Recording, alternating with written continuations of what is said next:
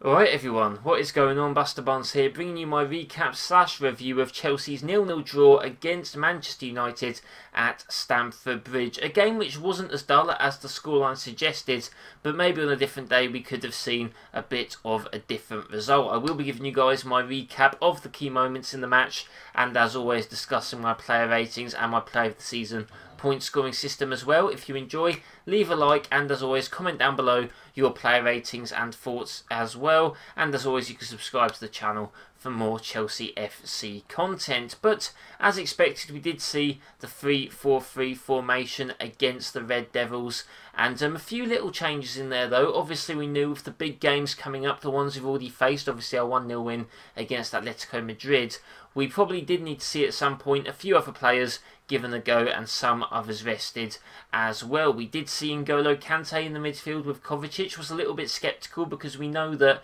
maybe their partnership isn't as strong as maybe the one between Jorginho and the other two. We also saw Ben Chilwell at left wing back, which was a nice sight to see, and we did see Hakim Ziyech on the wing as well, with Mason Mount and Giroud up front. So a few little changes, and did leave me a little bit sceptical, but we all know that Tuchel most of the time seems to know what he was doing. So yeah, very optimistic coming into this game. And really the tides pretty much changed throughout the match. Sometimes it was us dominating the ball, sometimes it was Manchester United. I'd say we dominated pretty much the first period of the first half, having the ball, creating the chances. Then it was sort of even in the middle of the first half, and then towards the end United definitely took it to us a little bit. A little bit of a controversy in the first half. Callum Hudson-Odoi with a potential handball in the penalty area. It was not given on the VAR review, which is definitely a controversial one. Obviously Manchester United have come out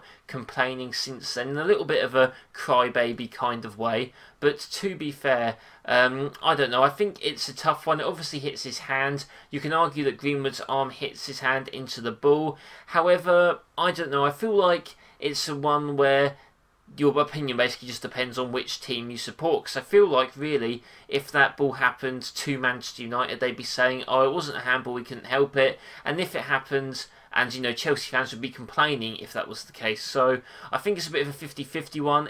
You know, you look at the rules, if the rules state that that's not a handball, then I guess that is fair enough. Hudson-Odoi didn't really know anything about it, and the ball didn't really affect play, so I think it's probably best to let it slide. However, obviously I am a Chelsea fan, but Callum Hudson-Odoi was great in the first half, did create some good chances, early crosses into the box. Giroud just couldn't quite get his head onto them, and I will say that Giroud didn't have the best game today. Abraham was actually out with a small injury, but yeah, Giroud, he's always been that striker. He's one that I think should probably start our European games. It just seems to be something that clicks him and Europe, but he's never going to be the guy that can start consistently for us, and this is why he's, you know, some games just really aren't that suited to him. But I did enjoy the link up between Ziyech and Mount. I thought Ziyech definitely had one of his better performances, probably his best performance since Thomas Tuchel did come in. I thought the midfield looked good. Kante was mopping up things, loads of tackles, loads of interceptions. I will say his passing still a little bit to be desired. He was messing up a few attacks,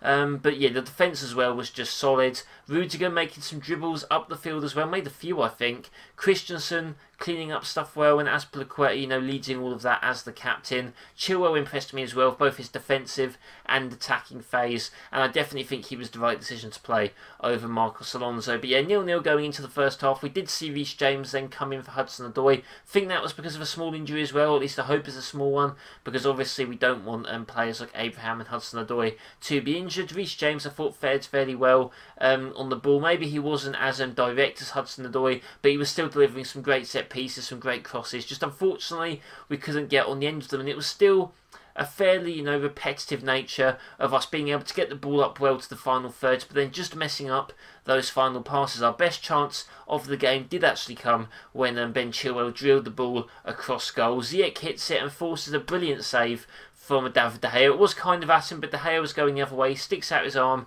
and unfortunately for us, he did deny that goal. Probably the best chance of the game falling to Ziyech, and unfortunately, you know, he could not put that away. But yeah, I'd say second half we definitely maybe looked a little bit better. It was very end-to-end, I should say, the second half. Both teams counter-attacking each other, a few different fouls made. I think that it was probably fair enough for us to get a result. However, I do think that we were slightly the better team. With XG, you could see that. The only real claim Manchester United had was that penalty incident, which I do think would have been harsh. But if you take away that, we probably were the better team, and probably out of the two would have deserved the win. But I do think a draw is probably fair. Didn't actually realise that United are without a win against the Big Six team in the league this season, so that is interesting. Even we have beat Spurs, so I don't know what's quite happening there. Kind of surprising that they're in second place considering that sort of records, but it does seem like Manchester City are running away with the title. I think that'll be a big game in a week. I think United have Manchester City, so that should be a pretty big game to pretty much decide the title in a sense, or at least how soon it's coming to City. But enough about City. This is obviously a Chelsea review. I do think it was a good performance. I wouldn't say anyone in the team played bad. Maybe one or two players. We did see Pulisic and Timo Werner come onto the pitch. They didn't really change much. By that point, it seemed like both teams were fairly happy with a draw. Basically, we weren't really as direct. There was a great moment where Mason Mount basically drove from the halfway line up, did his man, but unfortunately just couldn't find the ball in the back of the net as well. So I need to give Mason Mount the credit for that. He's definitely our best attacking player in the team at the moment. But with that being my little recap, guys, of the game, let me know yours in the comments below. I will be getting into my player ratings. Obviously 6 being that sort of base rating of the player doing, you know, an average sort of expected game. Going to give Eduardo Mendy a 7 out of 10. Got the clean sheet against Manchester United. Also had some decent moments. Didn't look as shaky as he did against Atletico Madrid as well, and against Southampton. Thought he looked fairly decent. You know, his distribution was decent. Had to make a couple of saves as well. So yeah, he's going to get a 7 out of 10 for me. Fairly standard, but still a good performance from our goalkeeper. Now going into the back three, both of these men, or all three of these men I should say, were all brilliant. And I know some of you may think it hurts me to say this because I'm not the biggest Christensen fan, not the biggest Rudiger fan, but you can't deny that today they were absolute monsters. Monsters, I should say. They were just absolutely, you know, great. Christensen's never going to be a monster, but I mean, he was absolutely class today. They've been class for quite a few games as well, so fair enough. The three at the back system is really working for a select few of our players, and those are 2 of them. Rudiger for me, or I'll actually start with Azpilicueta because he's going to get the lowest rating. To be honest, Azpilicueta was still great. He just didn't stand out for me as much as the other guys. Now, that could also potentially be because Azpi's always great. Christensen and Rudiger, you know, you don't expect them to do as well, so when they are, it maybe stands out more. So maybe it's a bit of a detriment to Azpi with just his own, you know, consistent class. But Azpilicueta is still going to get an 8 out of 10. Thought the defence was great as a whole. He basically led it. He kept it organised. He did well, you know, against, you know, players like Rashford on the wing. Considering he's got that hand injury as well, you'd think that would be distracting. He did a decent job, in my opinion, and linked up well with maybe some of the attackers down his side too. And going next to Rudiger, he's going to get an 8.5 out of 10. Just stood out to me a little bit more. Did quite a few nice progressive runs up the pitch. Even lost the ball at one point, but then won it back. And yeah, his defending in the air, just the last ditch stuff from him was very good, and probably, definitely I should say, his best performance for us so far under Tuchel. Speaking of best performances, this could be one of Christensen's best performances in a Chelsea shirt. I do think there was another good game against Man City, I think, last season, but yeah, he was just great in the middle of the park. I think if you're going to play him, this is where you play in the middle of a back three. He obviously played there a bit under Conte, and yeah, just read the game really well. Was making some progressive passes as well. You know, I do usually say that the reason I think his pass accuracy is always so high is because he's very safe, but I do think that today he actually progressed the ball fairly well. He also had a shot to his name too, and really just cleared up some things as well when balls were getting drilled into the box. I thought that it was a very solid performance from him, and he definitely deserves all the credit, despite me giving him quite a bit of stick before this. I still think that probably Thiago Silva comes in and replaces him when he is fit. Just shows how great Thiago Silva is.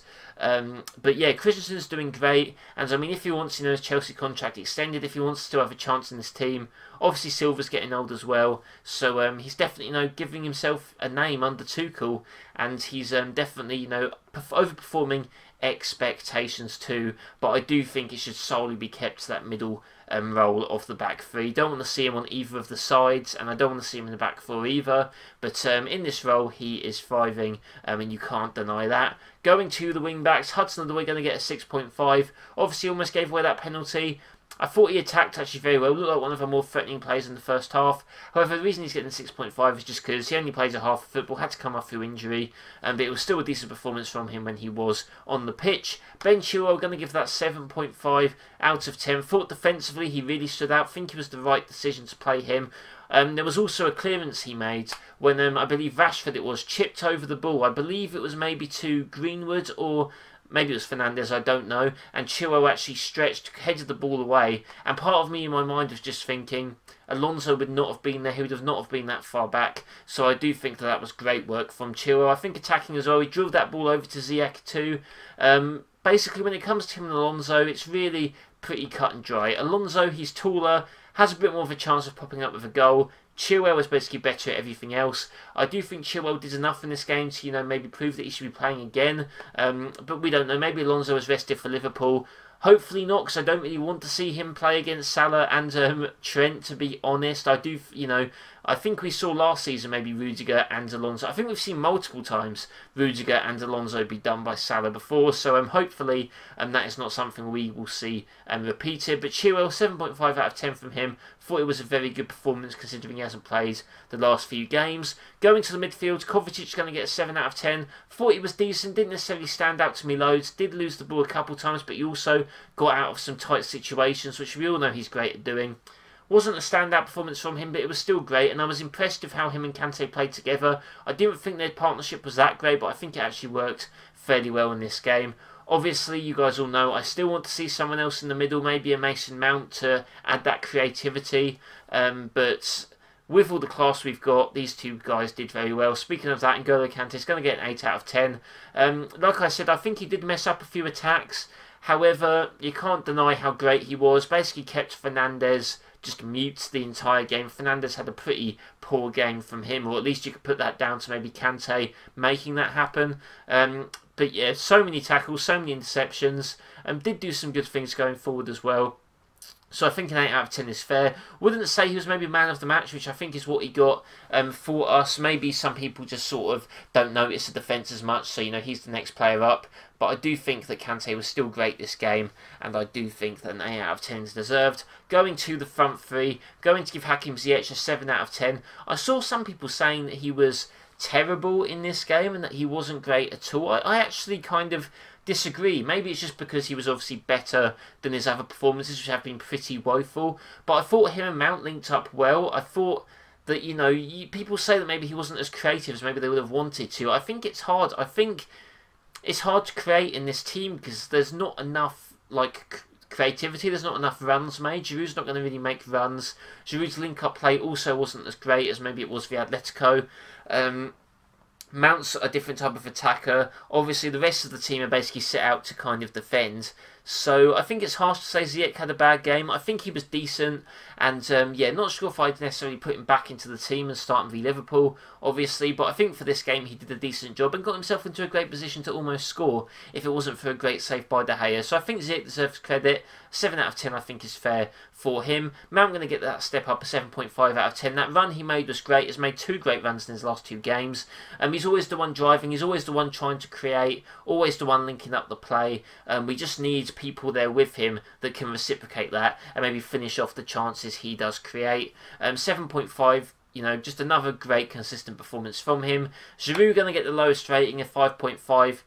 His link-up play wasn't as good as it has been, and when that's, not happening and he's not scoring, yeah, it just wasn't great for him. That's like I said, he's not consistent enough, I think, to start Premier League games. It's a shame Abraham was out for this game as well. Could have maybe added a bit of pace if he came on later. We did see Pulisic and Werner fill those roles. Yeah, not a great game from Giroud. And yeah, that's just going to happen every now and again. I don't think you're ever really going to get 2 great performances out of him in a row. That's just the type of striker he is. Going to the bench, lastly, Reece James going to get a 6.5. Came on, did his job, he kept the clean sheet. He had a very nice cross from a set piece, which no one got in the end to. And defensive work was still great. Pulisic and Werner maybe harshly getting 5.5s.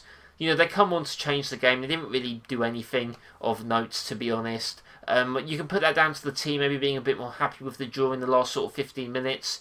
But they still didn't really change much. So they are just going to get 5.5s from me. But that's going to be my player ratings, guys. Let me know yours in the comments below. Really need to be seeing some of these attacking players stepping up in what is still a few more big games left. Liverpool obviously winning their game against Sheffield United, so they'll be in a bit of form. Like I say, we are sometimes charity FC. Liverpool lost I believe they've lost their last 4 home games in the Premier League. So it's just, you know, it's just typical that they'll come out the blocks trying to, you know, trying that much harder and trying to beat us. So we need to be careful and we need to, you know, switch on as a team. But yeah, getting into my player of the season point scoring system, guys, I'm going to give 2 players 1 point, and those are going to be Azpilicueta and Kante. Just a game of our defence being absolutely class, I think. I think attacking-wise, we were better than Manchester United were, but not enough to, you know, get on this sort of points tally. Kante and Azpi both getting 1 point. Maybe some would have argued that Kante did better, but I don't know, just a few attacks he messed up. I don't think he's man of the match worthy. 2 points going to go to Antonio Rudiger. His best performance so far for us this season. Thought he was very good. Some really nice progressive runs. Obviously, almost getting himself in trouble again with Scott McTominay. I think he needs to calm down a little bit. But besides that, it's great having someone that aggressive and a soldier in defence. Obviously, I've spoke about who I'd rather in defence, but it was still a great performance from him. Christensen going to get the 3 points. I can't believe that I'm saying Christensen's getting 3 points this season. Haven't rated the guy in ages. Still, you know, have my worries and issues about him. Still going to need to see him more. Would still put Thiago Silva in over him.